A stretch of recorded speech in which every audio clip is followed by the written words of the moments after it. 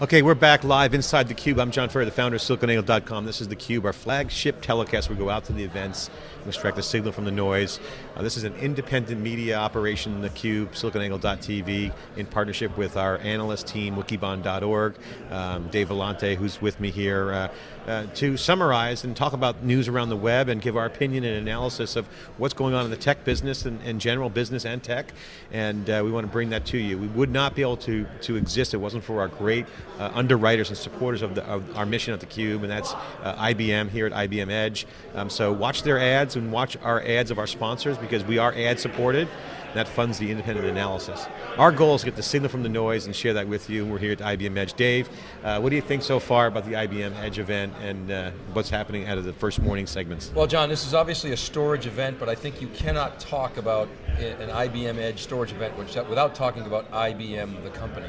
IBM is a $100+ billion company in terms of revenue, and it's got over a $200 billion market cap, so it's trading at over 2 times revenue, which is quite impressive for a company that's largely known for its services, but IBM's investment in software has paid off considerably. Contrast that, John, with Hewlett-Packard.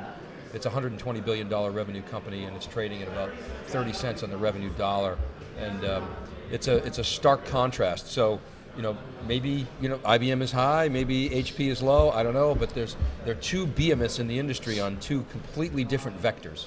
IBM is like a battleship. It's just when it moves very slowly, but they have a lot of power. The company, is a great company. IBM is professional. I mean, we heard some of the guests here on this morning articulate. They know their stuff. They're professional. IBM is a great company, and they're fantastic. I mean, it's East Coast. It's New York based. It's kind of like the Apple of the East Coast, but it's not as flashy, but they have a lot of meat on the bone, as we always say. So very impressed with IBM in general as a company. One thing that's very lacking with IBM that I would say is that their marketing is very weak. At the solution level. I mean, they do a lot of global marketing. You go and watch the Tiger Woods golf tournaments and whatnot. You see Smarter Planet. Great brand marketing. Great brand marketing. Yeah. But in a solution area like storage, where it's so strategic, Dave, and there's so much change going on, they don't have a lot of that marketing, but their stories kind of coming together. So that's kind of a criticism of the past. But I see this show as IBM moving out of that, speeds and feeds, storage only conversation to a much broader portfolio, as Ed Wall says. And I think that's really smart. The customers that they sell to buy from IBM from different divisions. So I think that coordination message that the new CEO, Ginny, is bringing to the table is very strong. And I think if they can pull that together and amplify that story and create that umbrella messaging across the different business units, I think they're going to have a winner, because they got the packages there. Yeah, I think if you're a partner of IBM, channel partner or a solution provider, on the one hand, you're concerned because it's a complex organization. On the other hand, you're excited because of the massive install base that IBM has. So what I see happening at Edge is IBM is reaching out to its both customer and partner communities, and it's reaffirming its commitment, not only to the IBM, solutions-oriented approach, but specifically to storage. And it's, as we've been talking about all morning, trying to get its storage mojo back.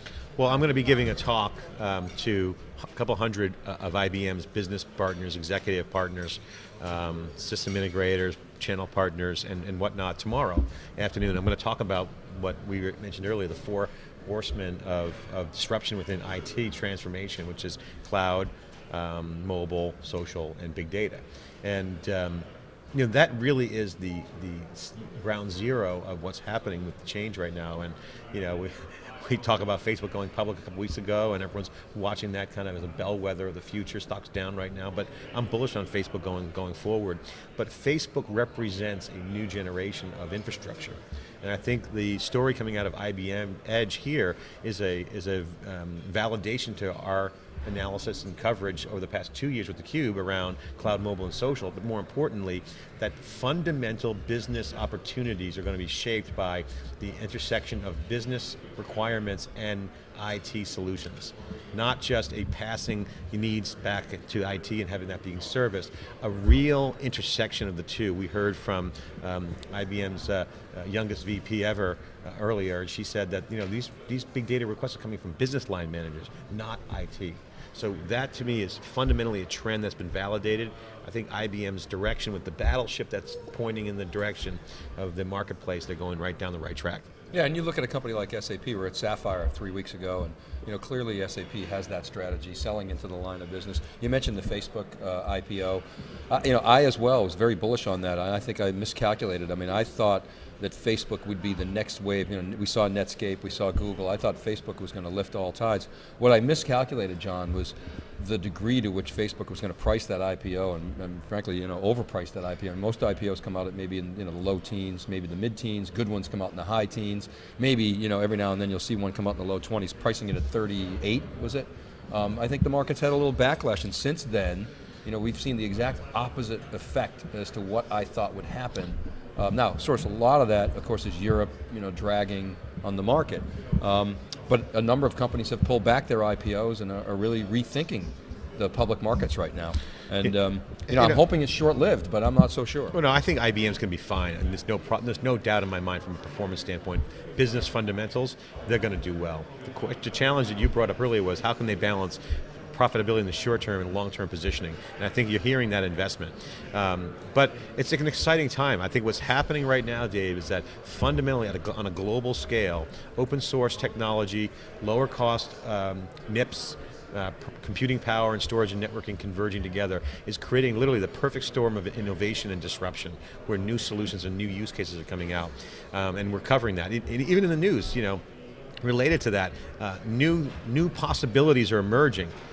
Good and bad. Bad being, depending how you look at it, I just tweeted about war games, right? War games is happening. We have, for the first time in our history, cyber war officially sanctioned by the government. And today in the New York Times, again, another story about cyber weapons warning, cyber war warning. So there's a warning, but it's already happened. It's like a tornado that's touched ground.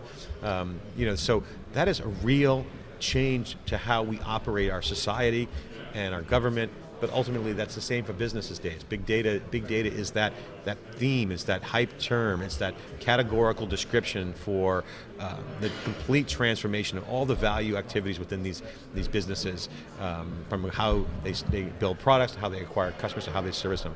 Productivity enhancements are changing. Big data is really a productivity boom for the marketplace, and we haven't seen that kind of productivity since the PC industry, when the whole idea of putting productivity in the hands of the people. And I think the big difference between now and when we watched the PC industry, we saw a major structural shift in the industry, where the industry went from largely competing like IBM had at the time with the vertical integration strategy to one where competition occurred on individual layers of the value chain. Intel dominated chips, Seagate dominated disk drives, EMC came out and did its thing with storage, Oracle with databases, et cetera, IBM and services.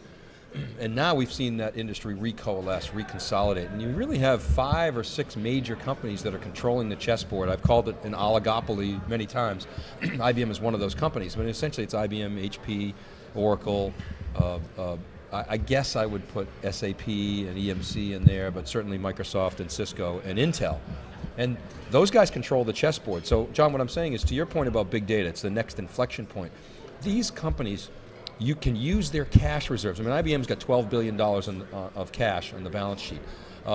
Cisco's got cash, Intel, Microsoft. They can use their balance sheets to acquire where they have holes in the portfolio. And so, unlike the PC era where companies like DG and Wang got totally head-faked and got blown away, these existing oligopoly whales, these behemoths, are, I think, much, much smarter and have many more resources, not the least of which is its large customer base, to respond to these industry trends.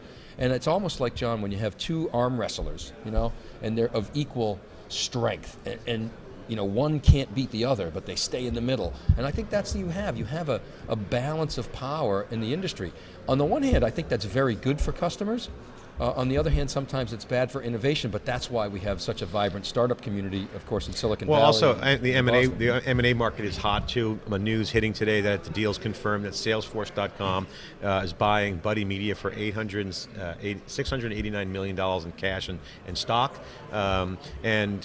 What's interesting is that that's a great example of Salesforce.com retooling to get a position in the growing changing dynamics around social CRM, social everything, right? So obviously they're retooling. Salesforce is really not in a position yet to deliver the kind of scale that IBM does, for example, but they're changing. And I think that is an indication that the complete reconfiguration of the architecture of infrastructure, which powers the application market, is all centered around data.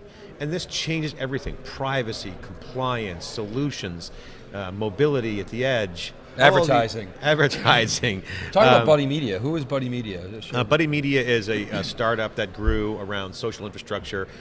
They started a little bit before the social media trend, so they kind of backed into providing fan page support, YouTube fan page support, but really smaller in comparison from a functionality standpoint than a company that we've been following on the SiliconANGLE called This Moment. As you know, when we see a company we like to ride that horse like Millennial Media. So This Moment is super hot, right? Thismoment.com is probably the best social infrastructure company. It's called thismoment.com, and what This Moment does is they power social infrastructure for the largest brands.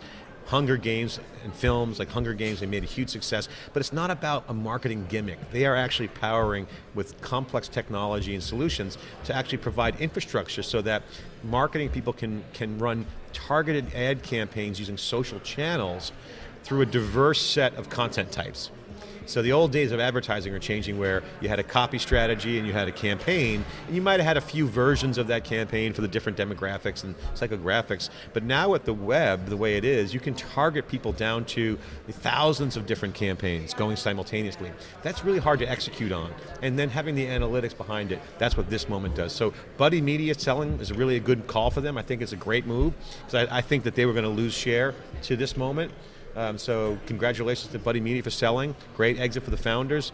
I really like that company, like what they've done, so it's great stuff for them. But again, This Moment is a startup. They just got another round of funding, so that's going to be another company that we're going to watch skyrocket to the top of the charts. Millennial Media is another hot company in that space. I mean, a little different. But yeah, well, Millennial we followed when they were startup. Now they're public company. They're the #1 independent ad firm for mobile, and ranked 2 globally behind Google. And so, they're powering the largest mobile campaigns, install apps, et cetera, for mobile, and great success story about the entrepreneurship. But again, these are not household names. They're coming out of nowhere and they're getting billion-dollar valuations. Yeah, I mean, and Facebook obviously now growing up, they're public.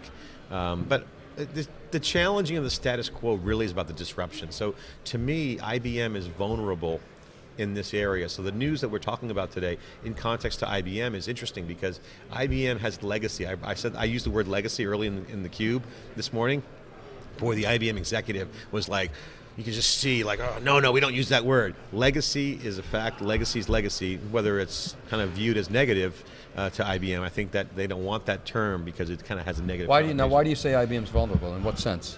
Well, they have incumbent solutions, data warehousing, so the customer base is moving everything over to lower cost, higher performance with open source. So for example, although it's not ready for prime time, batch processing going real time with Hadoop challenges the solutions for filing, data warehouse, and business intelligence. So you could do the same functionality with a lower cost solution with Hadoop using open source.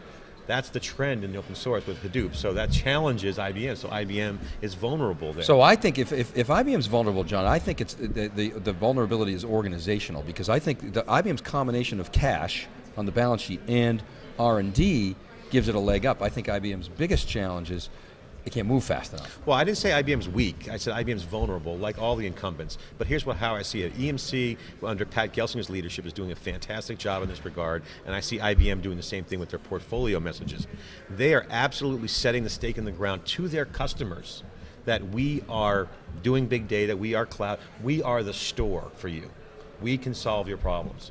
That's a really new approach, and that's the right one, because what that's going to do is give the comfort to the customer that, look, no matter what the alternatives are, we can do it for you in a reliable way. Yeah, there might be some projects that are done with open source that's kind of like non-core activities, and still has a chance. It's not going to kill open source. They're not going to kill it. They're going to just establish their leadership by using cross-functional tools. Well, like and analytics. IBM's been very active in open source. I mean, years ago, Steve Mills said, I'm going to invest $1 billion in open source, and of course it was a fight against Microsoft, but it's paid off in other ways. At the end of the day, customers have a choice where to buy stuff, Dave, right? So like public cloud is a great example, private cloud. Which vendor can serve you best? And that's what customers are looking at. Is IBM the best vendor for me? And the answer is, in most cases, it might be yes. Or are they strategic? Or It's just like going on theCUBE. Nobody ever got fired for going to theCUBE, and nobody ever got fired for buying IBM. All right, so we got to wrap. This is SiliconANGLE.tv's theCUBE. We're live from IBM Edge. We're in Orlando. I'm Dave Vellante. I'm here with John Furrier, and we'll be right back after this word.